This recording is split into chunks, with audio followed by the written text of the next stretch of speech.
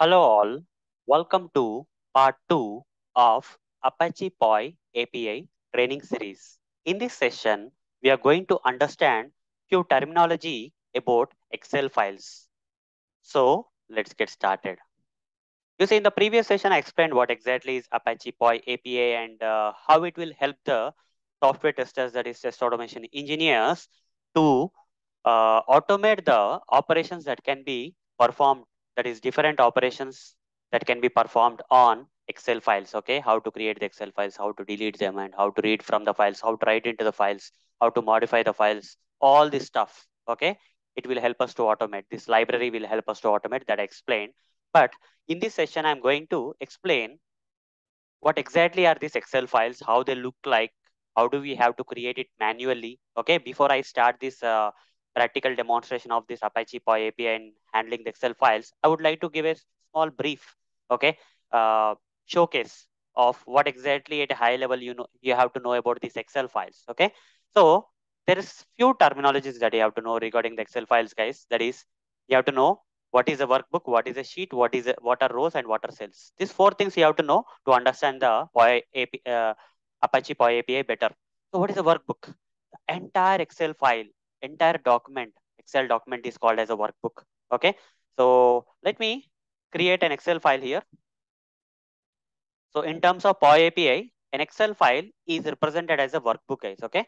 This Excel file having some name, you can give some name if you want, you can give some name. This is an Excel file, sample Excel file. It entire document is called as a workbook in POI API, is represented as a workbook in POI API. Okay. So in general also, you can call this as a workbook or Excel file. That's up to you.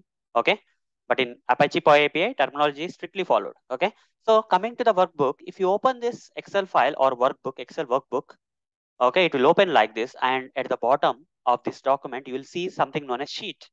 You can create any number of sheets. You see, sheet 5, sheet 6, sheet 7, and you can name that. You can name the sheets also. One, okay, sheet 1. Let's say this is login functionality.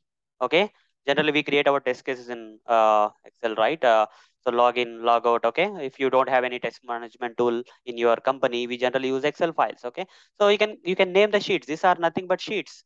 Okay, the data that is stored in this sheet will be different from data that is stored in this sheet. Okay, it is a separation of the data from other sheets. Okay, now you got to know about the sheets. What is a sheet?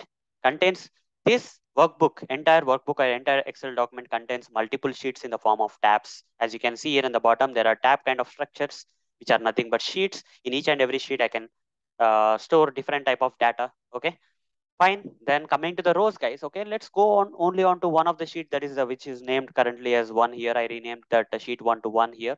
And here, what are these rows? Rows. I'll tell you, these are rows. Row 1, row 2. All these numbers.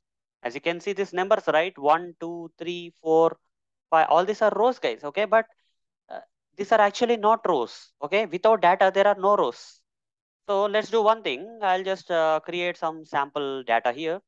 Let me create some sample data here. I'll say first name and here I'll say last name. Okay, last name. In the row 1, the headings are there. Okay, the row 1, the headings of this particular data are there. And from row 2 onwards, I'm giving the actual data. Okay, I'm giving the actual data like my first name, my last name I gave. Other people names also I can give, are Varun, let's say Dawat,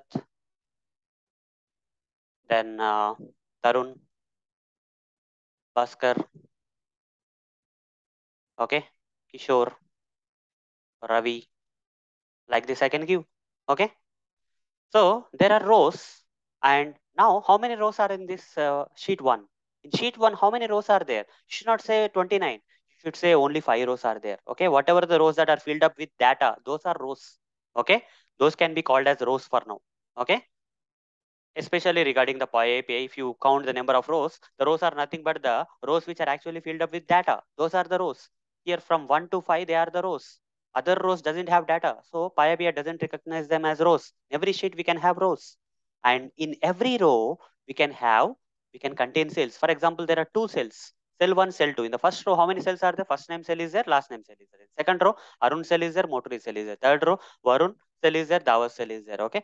Individual cell, this is called as cell, guys. Okay, this is called as a row. Whatever I'm highlighting is a row. Whatever I'm selecting here in the tab, that is a sheet.